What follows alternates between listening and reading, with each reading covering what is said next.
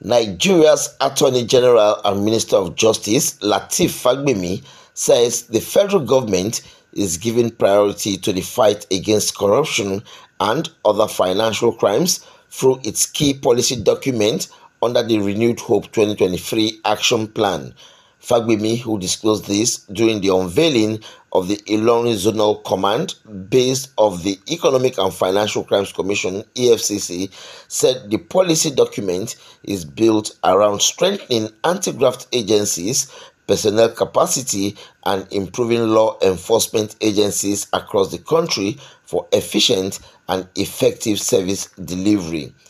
The Attorney General and Minister of Justice, Lateef Fagbemi, in his opening remarks, noted that plans are underway to further strengthen the capacity of anti-graft agencies to enable the Commission to deliver on its core mandate of fighting financial crimes in the society. Bola Ahmed Tinubu, GCFR, has accorded high priority to the fight against corruption, economic and other financial crimes through its key policy document, quote, Renewed Hope 2023.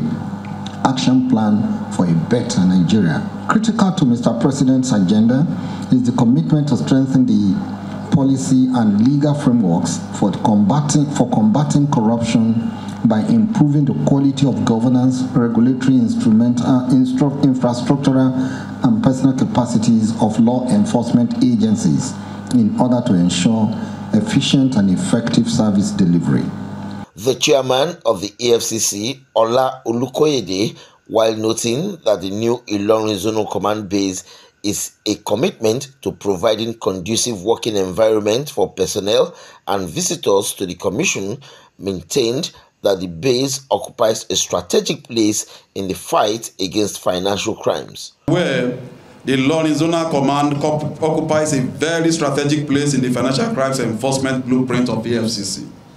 Along with the Abuja Command, it is responsible for enforcement activities in most of the north-central region, with huge deposits of solid mineral resources, which exploitation has lately attracted bands of criminals like bees of honey.